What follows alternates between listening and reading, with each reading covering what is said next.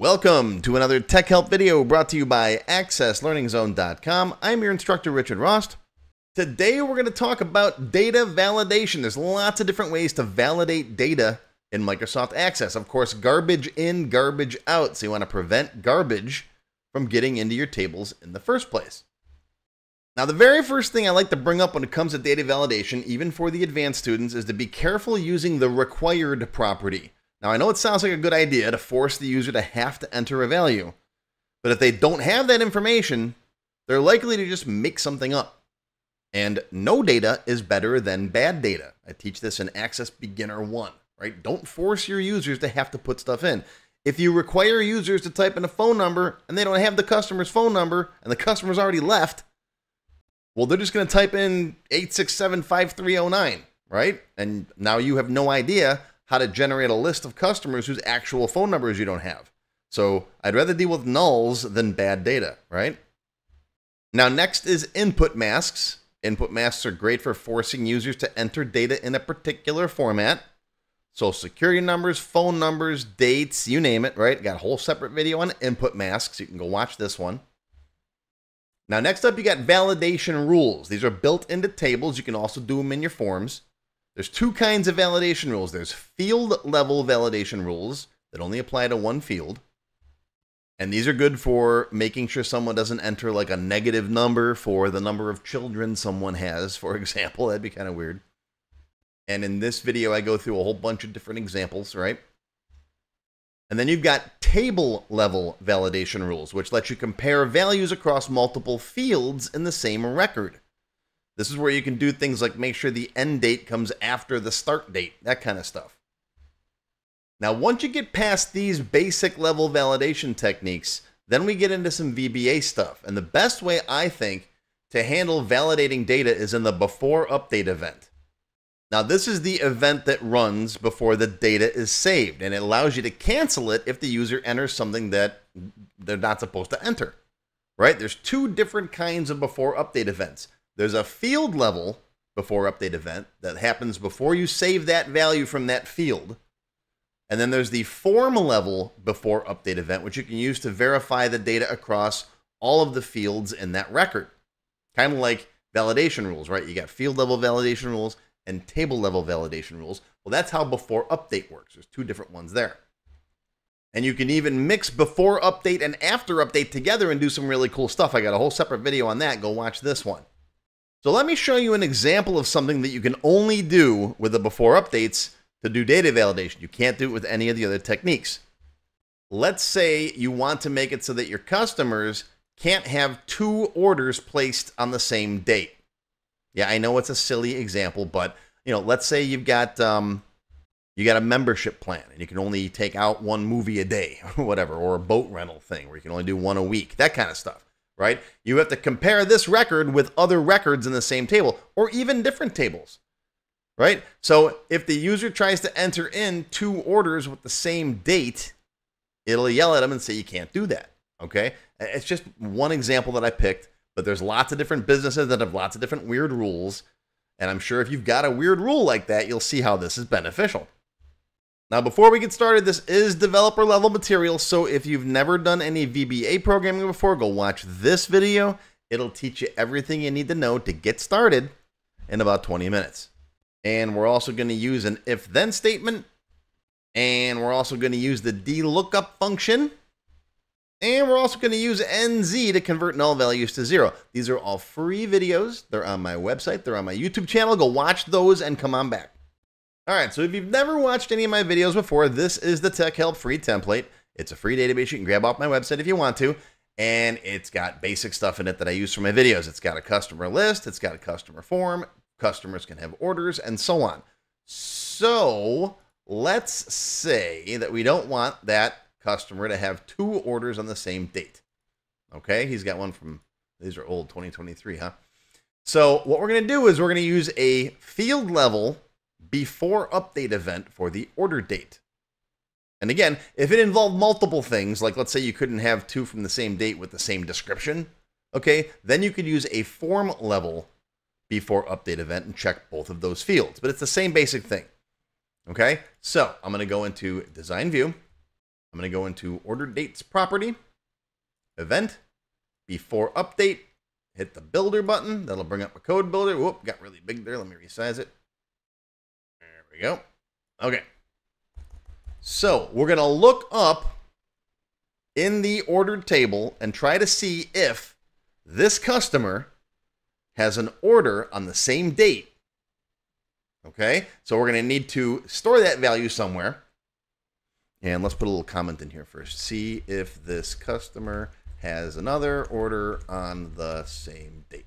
And we're going to assume that the orders in our table only have dates and not dates with times, because then it gets more complicated.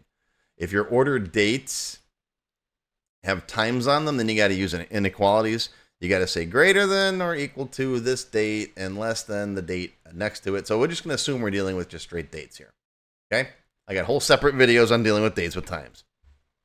All right, so I'm going to dim an order ID as a long. And I'm going to say order ID equals, we're going to DLookup. I got a little funny O there. DLookup, what are we DLookuping? Order ID from the order table. All right, now we got a bunch of criteria.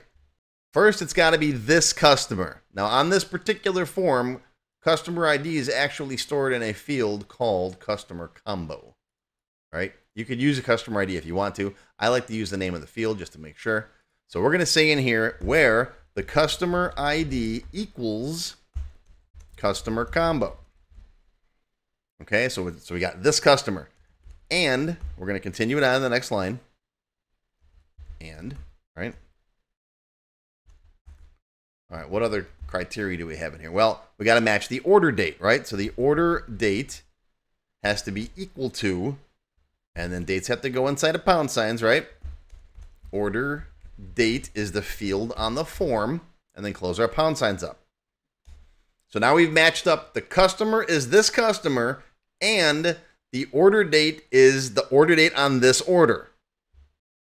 But we're not done yet, because we also want to make sure it's a different order, right? So we have to say, and the order ID is not the order ID on this order. Because you could have two orders in the system, and then you just go in and change the second one, right? And it would have a different order ID. Okay? Now, all of that, if that value exists, it will return the ID.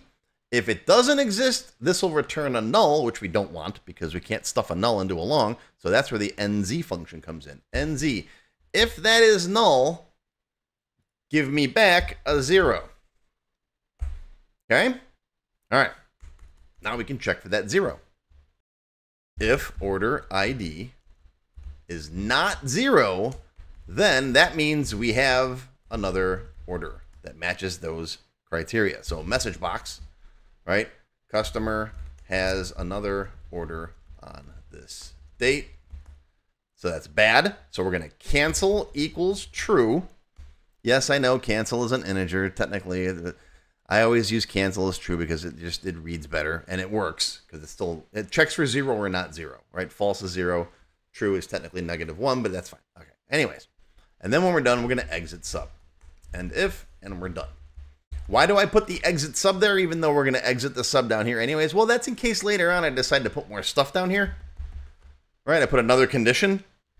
And at this point, I've got enough to exit the sub, so I'm gonna.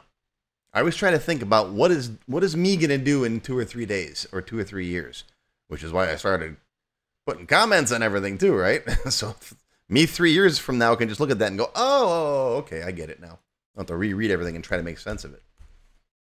Okay, ready? Save it. Control S. Debug, compile once in a while.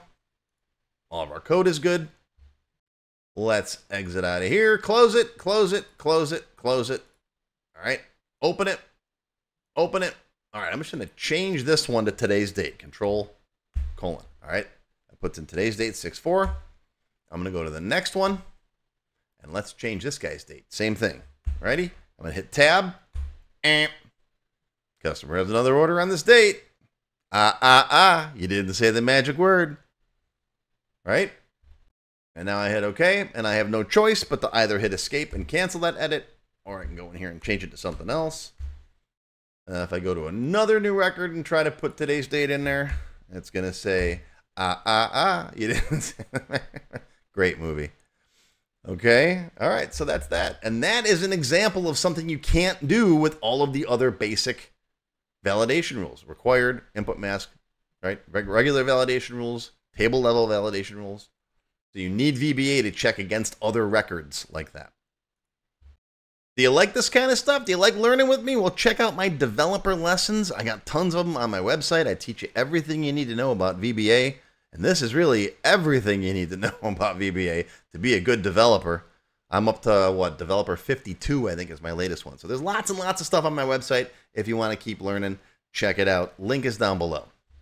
But that's going to do it, folks. That's it for advanced data validation. Hey, if you've got other types of data validation you want to see examples for, send them in. Post a comment down below. Drop me an email. Post it in the forums. Let me know what you want to see. I'm always looking for great ideas for new videos. And of course, I always say, if you find something, if you're looking for something access related and you do a search and I don't come up, I want to know about it. I'll make you a video. Okay?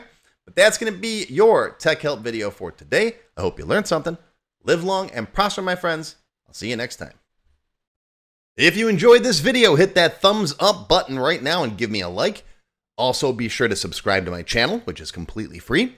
And make sure you click that bell icon and select all to receive notifications whenever I post a new video. Do you need help with your Microsoft Access project? Whether you need a tutor, a consultant, or a developer to build something for you, check out my Access Developer Network. It's a directory I put together personally of Access experts who can help with your project. Visit my website to learn more. Any links or other resources that I mentioned in the video can be found in the description text below the video. Just click on that show more link right there. YouTube's pretty good about hiding that, but it's there. Just look for it. Now, if you have not yet tried my free Access Level 1 course, check it out now. It covers all the basics of Microsoft Access, including building forms, queries, reports, tables, all that stuff. It's over 4 hours long. You can find it on my website or my YouTube channel. I'll include a link below you can click on. And did I mention it's completely free? And if you like Level 1, Level 2 is just $1. That's it. And it's free for members of my YouTube channel at any level. Speaking of memberships, if you're interested in joining my channel, you get all kinds of awesome perks. Silver members get access to all of my extended cut Tech Help videos, and there's hundreds of them by now. They also get one free beginner class each month, and yes, those are from my full courses. Gold members get the previous perks plus access to download all of the sample databases that I build in my Tech Help videos. Plus, you get access to my code vault where I keep tons of different functions and all kinds of source code that I use. And gold members get one free expert class every month after completing the beginner series. Platinum members get all of the previous perks, plus they get all of my beginner courses, all of them from every subject. And you get one free advanced or developer class every month after finishing the expert series. And you can become a diamond sponsor and have your name listed on the sponsor page on my website. So that's it. Once again, my name is Richard Rost. Thank you for watching this video brought to you by AccessLearningZone.com. I hope you enjoyed. I hope you learned something today. Live long and prosper, my friends. I'll see you next time.